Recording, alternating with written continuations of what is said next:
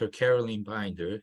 And Dr. Binder completed her PhD in physical oceanography from Dalhousie University in 2017. And since 2014, she has been working as a defense scientist at Defense Research and Development Canada, where she applies her expertise to projects involving marine mammal monitoring, impacts of active sonar, Arctic underwater acoustic surveillance, and applications of machine learning to ocean acoustics. Carolyn, please get started. Wonderful, thank you. Let's pop up my screen here. So let me know that you're seeing the right screen, the one with the big screen. Yes, looks right. Perfect. Okay. So yeah, I'm going to kind of fly through a bunch of things here, covering a lot of ground. This is kind of a good. I'm kind of in a good place here, where I think I'm going to connect some of the stuff between some of the marine mammal stuff that we were listening to earlier in the first session, as well as some of the more ship-based stuff that looks like people are going to talk about later on. Okay, I'm going to take a step back because I kind of assumed that this was a mix of computer science as well as acoustics people. So I'm just going to set up the stage here so that we're all on kind of the same page with some ocean acoustics basics. So I'm going to be talking both about passive sonar and active sonar throughout my talk. This is the passive sonar equation. Everything's in dB, all additions, subtractions, so a super easy equation to throw up. So when you make a recording at a hydrophone, you're looking at the signal in terms of the signal to noise ratio. And what that really depends on is the source level of the signal. Some things are nice and always produce the same source level all the time. Other things like whales will kind of have this variable source level as depending on, I don't know, how they feel or whether they want to talk loud or not. Transmission loss, which describes how the sound level changes as the signal is transmitted in range, and can incorporate a lot of different propagation effect types of things. Then we've got the noise level. So that's a description of the background ambient noise level. Again, a very complicated term. And the directivity index, which is the sometimes called a ray gain, and that's the advantage that you get by being able to listen to sound in a specific direction and exclude all the noise from other directions. The active sonar equation looks very similar, except because with active sonar, you're sending a signal out and listening for the return off of some target that's out there. So you're listening for the echoes. In this case, we're concerned more about the two-way transmission loss, so basically double the propagation effects. And there's also a term in here that describes the target strength. So basically how much energy is being reflected back from the target. So digging into that transmission loss term just a little bit more, it describes a whole array of different things. Sound in the ocean is very complicated. It rarely travels in a straight path due to reflection from boundaries or refraction because of the sound speed profile. Its location and season dependent, largely based on the sound speed profiles, which have to do with different water mass properties. So in terms of machine learning, what this means to us is that propagation boundary interactions distort the recorded signal because of all these different multipath additions, or even a more modal type of approach. So that noise term gives us ambient noise, which again is location, season dependent, frequency dependent, different between deep water, shallow water. I do a lot of work in the Arctic where the ambient noise profiles can be incredibly different. So what this really means is it impacts our detection of signals because of the characteristics of both the signal and the noise. So from a machine learning point of view, we need to be able to detect a signal in variable noise conditions, which for a lot of the work that I do, we often require low SNR detection. And we don't want a lot of false positives from the ambient noise background. So those are things to be keeping in mind. This is my last slide on ocean acoustic basics. So we've got, I think we all kind of understand hydrophones are what record underwater sound. But the point I wanted to get across here is all the different types of sensors, even though they're hydrophones, we use to record sounds. Everything from fixed sensors to very mobile autonomous sensors. I work with the Air Force quite a bit, and they use sonobuoys, which they deploy from aircraft. They can kind of freely drift, and like their duration is kind of 6 to 8 hours. So they're out dropping sonobuoys in lots of different locations, but always kind of looking for similar types of targets. In this case, largely submarines. And then we've got these bigger, kind of more powerful sensors, which are arrays. So like typically line arrays of many hydrophones, either from that get towed from a vessel or can be static as a seabed array. So again, variability, these different recording systems all have different characteristics and themselves can produce different noise profiles, whether that's mooring noise or flow noise. All right, shifting into some of the marine mammal stuff. I'm glad I reorganized my talk to put this first because it kind of mirrors the sessions here. So why does D&D care about marine mammal monitoring? Typically, I guess a lot of people think of that as a DFO type of problem. In our case, it's because environmental impacts of active sonar use are known to lead to very severe consequences, from behavioral impacts right up to death and stranding. However, the Canadian Armed Forces need to go out, they need to train with active sonar. So there's this requirement to balance these training requirements with the environmental risks of active sonar. So DRDC is assisting with research and technological developments, a big part of which has been real-time detection and classification systems. Not so much in-house development as assessing what's kind of out there and looking at how each of these different types of systems can be improved or integrated into a system of systems. We're also looking at integrating historical data, model data, and real-time data to estimate the risks of marine mammals of active sonar activities.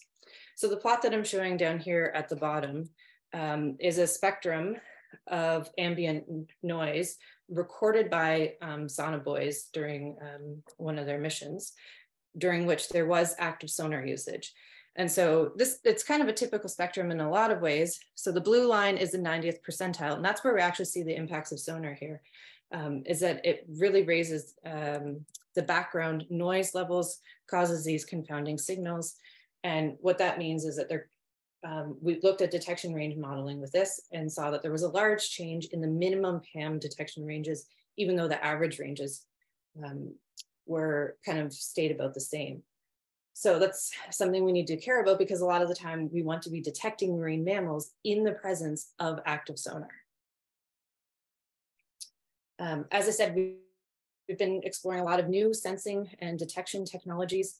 We've got a smart buoy that's been deployed for about a year out on the West Coast in an anti-submarine warfare exercise area. It was sending real-time alerts back using one of JASCO's Ocean Observer detection packages, and also has some really interesting archival data that we've just got off the buoy and are starting to do some quality assurance on.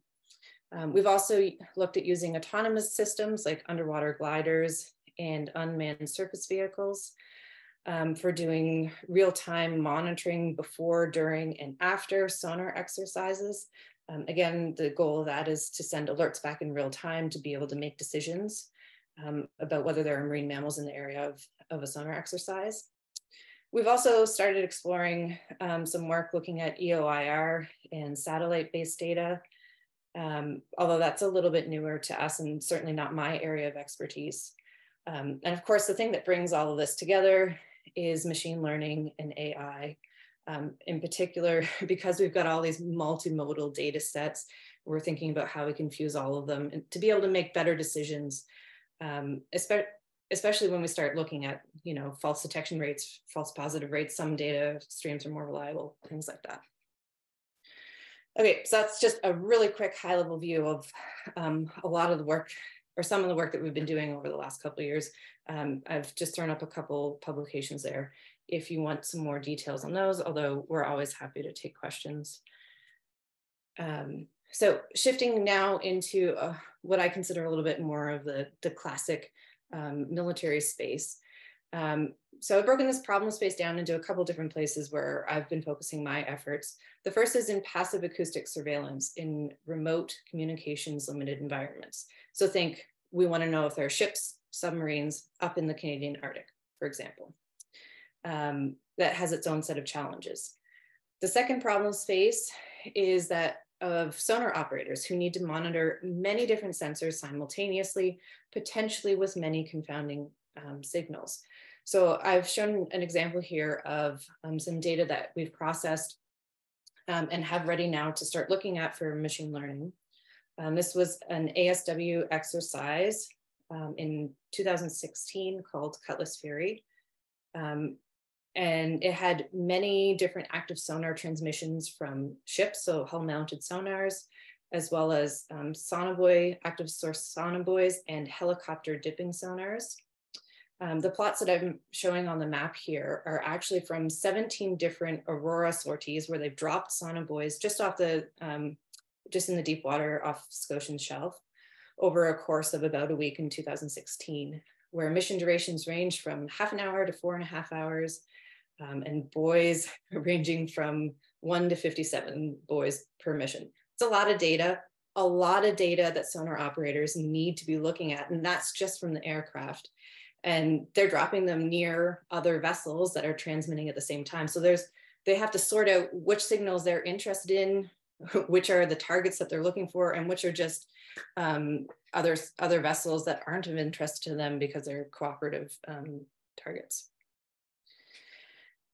So we've been doing a lot of thinking over the last couple years about where machine learning and AI could be applied to these types of problems. There's lots of space for machine learning and AI. So I've broken it down into kind of 4 different bigger categories here, where the first one is looking at the difference between passive and active sonar. So again, that's the difference between just listening to something and not knowing what's out there at all versus active sonar, which you're sending out a ping and what you're listening for is the echoes, the returns coming back. There might be a target, or it might just be a bunch of rocks out there that you're getting returns from. So what this really means is there are different pre-processing steps with these cases. I don't think you're ever going to want to feed just a raw time series from active sonar, for example, but maybe you do with passive sonar. We incorporate contextual cues differently, and there is a big difference in the types of signals that are coming in. The second category is autonomous and remote data, where we have a lot of constraints because of the types of sensors that we can have deployed there. It's typically a lot of embedded or onboard processing. You can't have a human in the loop because these are really communications limited environments. Typically, there's a lot of, you're going to be working with low processing power systems. And this is a case where automation is really critical, and it's automation kind of end to end. And you don't want a lot of false positives because all of a sudden your comms bills go up through the roof. Then there's the big data problem where we're getting these large volumes of data that's being streamed in, sometimes in near real time. It needs to be processed in real time.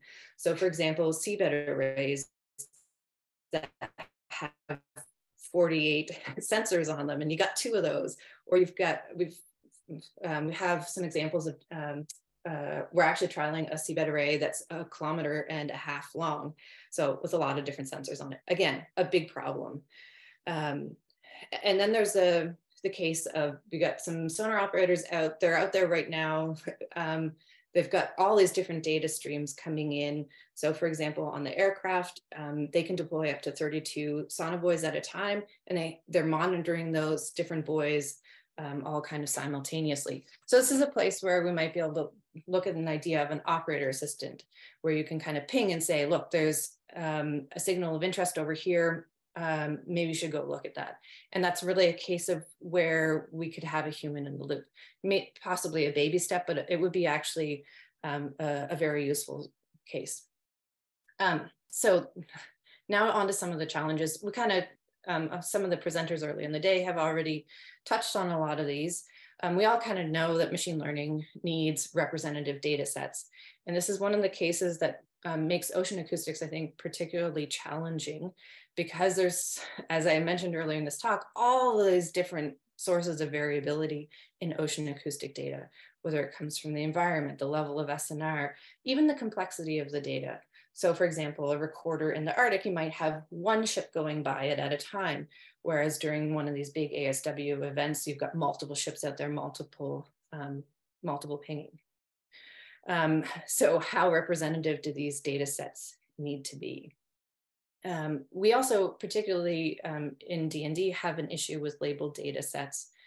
This is something that we're trying to overcome more and more. We certainly have lots of expertise in labeling data sets with the sonar operators, but they do it in a way that's a lot different, I would say, than what a machine learning person would need as input for their systems. And so we're working on trying to link those two different things together. And I've just raised the point here that even if you are using an unsupervised learning system, having labeled data sets is still going to be important for validation of those systems. Data management, I think that's always a problem, no matter where you are. The data needs to be discoverable, understandable by someone other than the researchers that collected the data.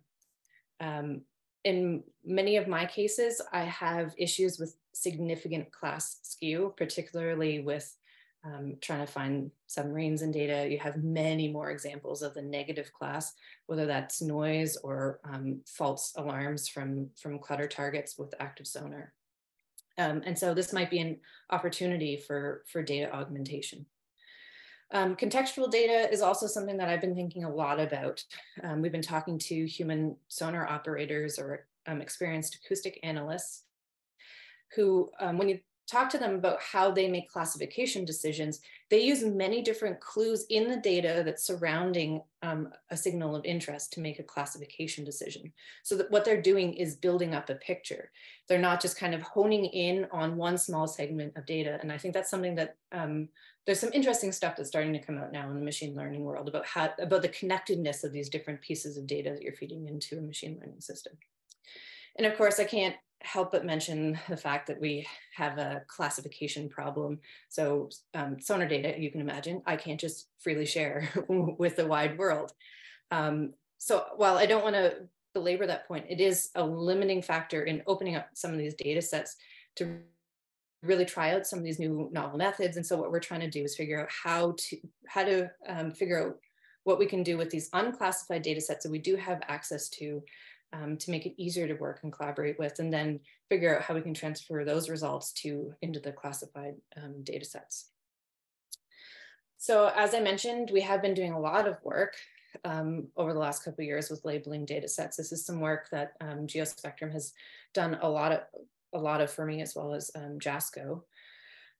So what we've been doing so far is looking at data from an assortment of recording conditions to facilitate developing these robust detection, classification, localization, and training algorithms, or DCLT for short, because we want to avoid developing algorithms that are tuned to a specific environment or recorder type. We want to make sure that we're not getting just the greatest hits, by which I mean we don't want all this high SNR calls that have no confounding signals in it, which is what we had been saving, D&D had been saving for a long time. But they're starting to shift now as they see that the value of machine learning. So I think we're setting ourselves up more and more for being able to jump deep into machine learning. It's a 2 minutes heads up, okay, Carolyn. Perfect. So I just have a couple example results here from some work that I've been doing. This is a simulation study looking at classifier performance as a function of signal and noise ratio in the noise only case. So you can see we go from good performance down to like essentially randomly assigning classification decision at low SNR and kind of this nice smooth transition for the noise only case. Then you add in effects of propagation. So here I just transmitted some signals through a pulse propagation model. And this was an Arctic environment where things get much more complicated and they're no longer, performance is no longer a clear function of either SNR or range. see, there we go. So in this case, it looks like the large scale trend seems to be related to SNR, where the smaller scale trend is related to the distortion caused by propagation.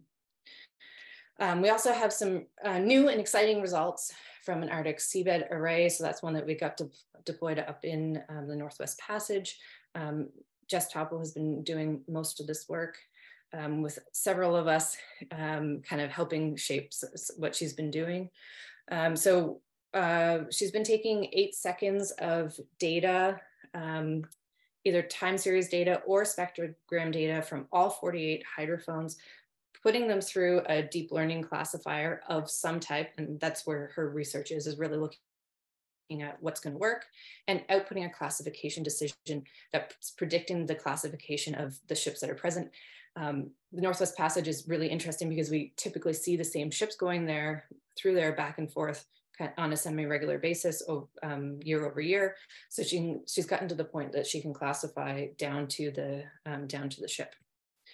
So just quickly, her results from one of her custom convolutional neural networks has given her 96% accuracy in this kind of ship level classification.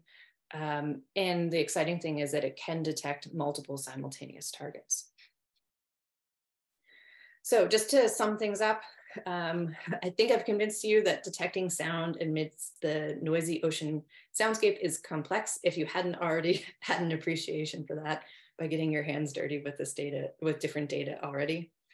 However, automation of detection and classification is critical for timely decisions that are being made by the military. A lot of groundwork has already been done at DRDC to plan and enable future machine learning and AI development. We've done a lot of work building data sets and have just recently started on a simulation capability. We've done a lot of work too, looking at which are suitable applications for machine learning and which ones are probably better left to the human experts. Our solution, particularly for marine mammals, is really a layered detection approach. So that's combination of multimodal data as well as integrating data from different data streams and different timescales. But I think the exciting thing about all of this is that we're now at a place where machine learning and AI is really at a point where it can start solving some of these problems, which means there are many opportunities for innovation and creative solutions to these complex problems. Thank you.